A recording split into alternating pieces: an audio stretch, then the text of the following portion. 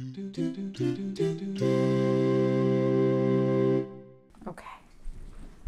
All right, good morning, friends.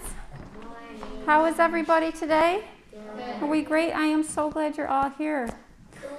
So today I have some water in these containers, and we're going to make some guesses to see if we think they'll fit in these cups. So I've got this water here. Do you think this will fit in the cup or be too much and overflow? It won't fit.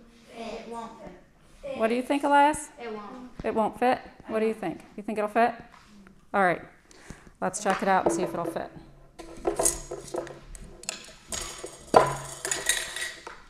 I'm going to hold it over this bowl just in case it doesn't fit.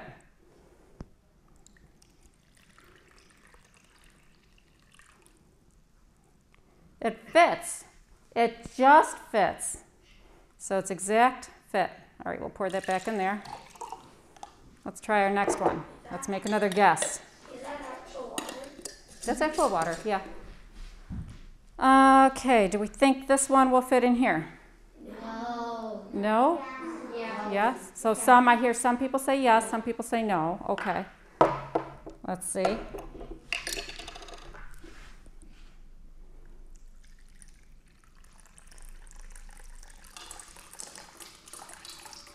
What happened to that one? It overflowed. It overflowed. Didn't quite fit. A little bit too much there. All right, let's try this one.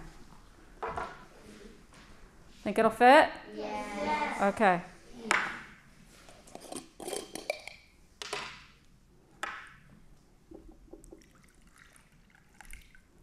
So it fits, but it doesn't fill it to the top. See? Not all the way. Close, but not quite all the way.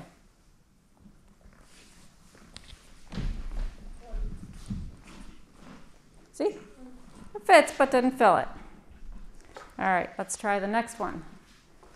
This one. Do you think it'll fit? No. Yeah? No. Yes and no's. I'm hearing both. Okay. Let's try it.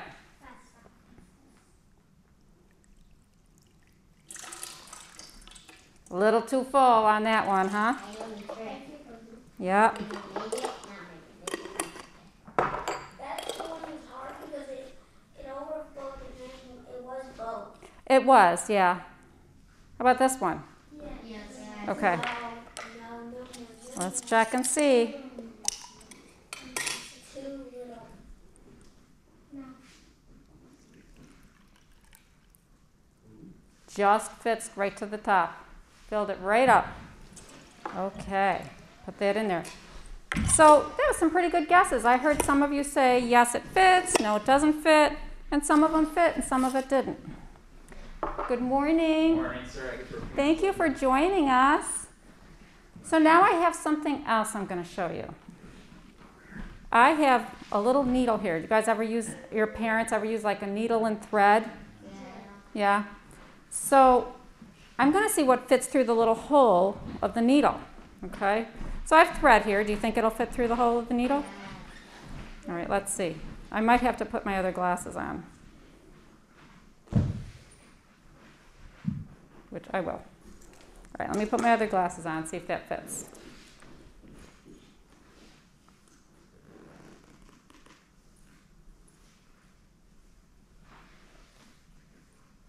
It's tricky. I know it'll fit. It fits, right? Good job, you guys guessed right. Do you think this big blobby yarn will fit through that hole? No. I've even got my special glasses on. I'm going to try. No, it's definitely not going to fit through. All right, do you think this big old towel would fit through this little hole? No. It's one of my dog's towels. No, that's not going to fit. It's huge. That's ridiculous. So why am I showing this to you? I'm showing this to you because it reminds me of a Bible story where a very, very rich and wealthy man came to Jesus and he said, "How can I get into the kingdom of God?" And Jesus said to him, "Well, first thing you have to do is obey all the 10 commandments. And he said, well, I do that. I put God first, and I obey all the 10 commandments. And Jesus said, that's great news. The next thing you have to do is leave everything you own. Like, you're very wealthy, you have a lot of really great things, but you have to sell them and give the money to the poor. And he said, I don't think I can do that. And he walked away kind of sad. And Jesus turned to his disciples and he said, it's easier for a camel. Does anybody know what a camel is? Yeah. A big, huge animal, a camel, to fit through the eye of a needle than it is for a rich man to get into heaven. What do you think he meant by that? John? I think he was trying to be nice, and then said he didn't want to give to the poor because he doesn't want to help the poor people out back in the day. Right, right. Now, the disciples said to Jesus, that's impossible. Nobody's going to get into the kingdom of heaven if you say that. And Jesus said, the important thing he wants us all to learn is that we shouldn't put things before we put God. So things like Fortnite, I heard somebody talking about that this morning. It's one of your favorite things, huh? Toys, bicycles, things that you like to play with are okay to play with, but if you put those before God, that doesn't make Jesus happy, or God. So we want to put God first. And the ways we can put him first is by knowing the 10 commandments and by worshiping, by following him. What are ways we can follow Jesus? John? By listening to him and not saying bad words. Because right. if you say a bad word, Jesus will... Makes his heart sad. No, Jesus will never want to be in your life. Mm-hmm. So by making good choices, saying kind things. Following your heart. Following your heart. Is that what you said? Yep, following your heart. What's our heart tell us to do? Does it tell us to be kind to others? It does. Does it tell us to love others? Yes, it does. Does it tell us to accept others? Yes. Those are all ways of following Jesus. Helping others. What if you see an older person that have their hands full and can't open a door? What could you do for them? John? Open the door for them. I'll open the door and help them. I would open it and then tell them, put your foot underneath it and then slam the door on their foot. No, you wouldn't do that. So it's important to be kind to others, to accept others, to love others, and follow the things that Jesus teaches us. And we learn those things by coming to church. So God wants us to put him first. So today for our centers, one of the things we're going to do is we have a game called the 10 Commandment game. So we have an ice cream cone here, and each scoop tells you a commandment. So this one is the first commandment.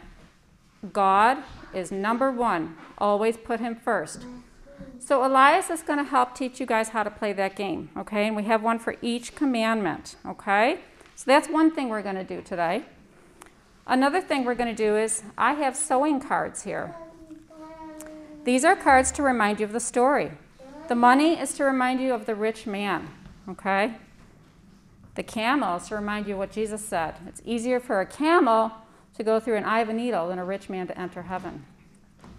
And the heart is to remind you that Jesus can change our heart, that if we put God first and we ask him to help us, anything is possible with God. So do you remember how we talked about the rich man and the disciples saying he's never going to get into heaven? If he asks God to change his heart, he can still get into heaven. All of us can do that. We can just pray and ask God to help change our hearts. Remember how I told you this could never fit through the needle? I bet there's a way I could change this to make it fit through the needle. Just like if we ask God to change our hearts, we can still get into the kingdom of heaven. Let's see, there must be a little piece, yep, because see, it's frayed here, that can fit through the needle. Let's try it.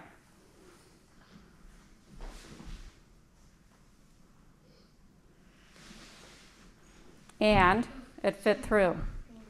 So it's still the same towel, but there's still a way to fit it through the eye of a needle. And there's still a way for us to get in the kingdom of God, as long as we ask God to change our hearts. If we put other things first and we ask him to change our hearts, then we too can get in the kingdom of heaven. So that's what the sewing cards are for. And the last thing we're going to do today, we're going to take a plain leaf like this, and it's fall time, so our leaves are changing. And because we're talking about God changing our hearts, we're going to make these leaves change colors. So we're going to make them look something like this. You can choose your colors, okay? And that'll help us remember about change. Okay? So with that, let's say a prayer. Fold your hands. Close your eyes. Dear God, we ask that you help to change us so that we can be the person